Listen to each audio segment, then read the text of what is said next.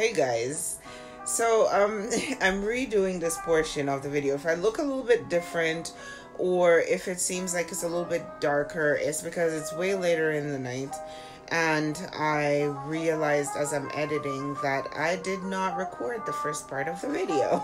So here we are. It's been about 3 weeks. It's been exactly 3 weeks since I started the Build a Booty Challenge.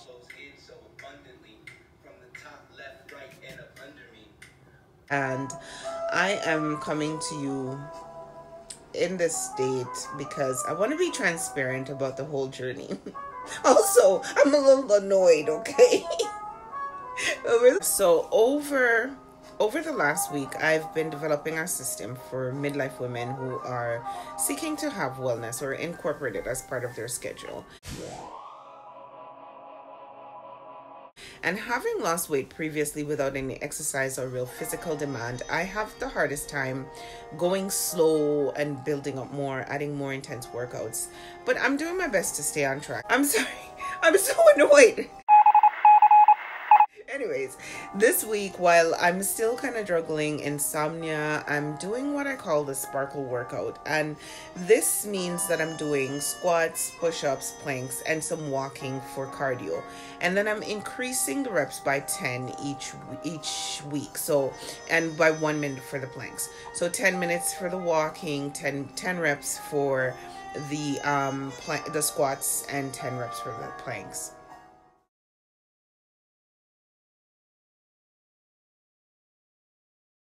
So now I'm also doing yin yoga at the moment. I'm doing it at nighttime to honor Leslie Fightmaster. Hi everybody, it's Leslie Fightmaster. Today's class is a yin yoga class or stretching class. I've had a lot of requests for this type of class. She recently passed away. She was pretty young and I've been following her workouts for maybe about 6 years now. So I'm gonna do some yin yoga to honor her, to stretch and release some tension. I have also completed the blog and I've started building the Blissful Body Babe site, but it's gonna take a while. So in the meantime, I'll be parking the blog on my freelance website.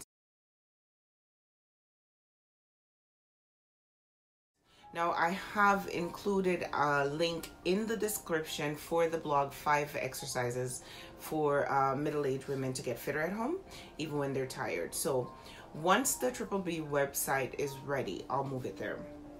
Also, I've included a what I eat in a day portion, but it's not much since I'm back on OMAD in hopes of shifting my weight down a bit. Because again, I increased my calories and so I'm eating close to 1,000 daily, kind of struggling with.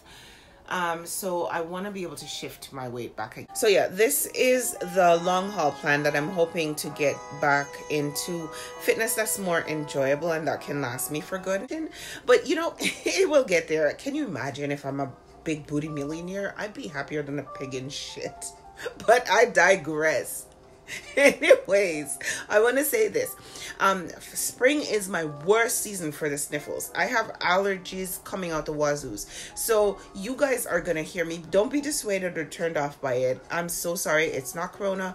Hugs. I thank you for being understanding. Okay, so now I'm going to go into the actual portion of what I eat in a day, which seemed to be the only portion that was recorded. So now you guys are gonna see my son, chef, making some shrimp tacos. And he's all fancy, but he's making the shrimp, the guac, like a chunky version of guacamole. I guess it says avocado salad. And he's putting in some peppers, some tomatoes, and onions and stuff. And now here he's making a shrimp broth that he's gonna reduce and turn into a sauce that he later drizzles on top of the tacos. Really good. And so now he's just cooking the shrimp, as you can see. And so when he plates it, he puts it together with some cilantro, and he's cooking it in the sauce. He puts it with cabbage, and then there's the guac salad, and there are the tortillas. Oh, those are so good. And so now he's just plating it. Now to this plate, after this was served, I additionally I went ahead and added in some ground beef. So that's the avocado he's adding, and then the serving of shrimp, and then some garlic, I think that was. Oh no, those are the limes. Oh yeah, the zest of lime juice was just amazing in this dish. Like, I really want to do this dish again. It's really, really, really good. So as you can see in this dish, I added in some extra ground beef to boost the protein, and those roasted antipasto peppers were so good. Either way, we added in some smoothie, and so the tacos were about 300 calories or 320 calories each, and I had 3 of those, so that's 960. And then I also had a cup of mango strawberry smoothie, which is 150. So that now is 1110, I believe, or something like that. And then later on, I had another 2 tacos, which is something like 650. So I'm all the way up to like 1800 calories at this point. So that is pretty much it for this week. There is no major change. I haven't measured my butt. I don't think that it's gotten much bigger, but I am feeling motivated to continue and to just keep building my body and to keep seeing how much muscle I can gain within this year and doing the little challenges. In time, I'll do more of the what I eat in a day when I have my my relationship with food figured out a little bit better. I'll do a bit more of what I eat in a day, what I am consuming, try on hauls for different workout gear and all those things.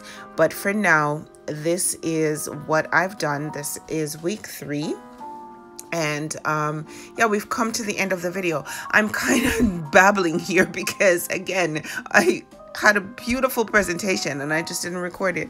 Either way, guys, remember to like and share this video. And if there is someone you know who is looking, a mom, someone in their midlife who is looking to reclaim their body and to rebuild their muscles and just to generally feel good and have optimal health, remember to share this video with them. We're trying to build this and to just reach people who are looking to consciously reclaim their lives and to just do a little bit better than what they've been doing in the past. So like, share, and comment on the video. Let me know what it is that you guys are doing to build your butts so I can copy that. And if you have some success stories, please feel free to share it with us. Check out the blog. It's linked in the description. I can't talk anymore. I'm going to get off of here, and I will talk to you guys next week.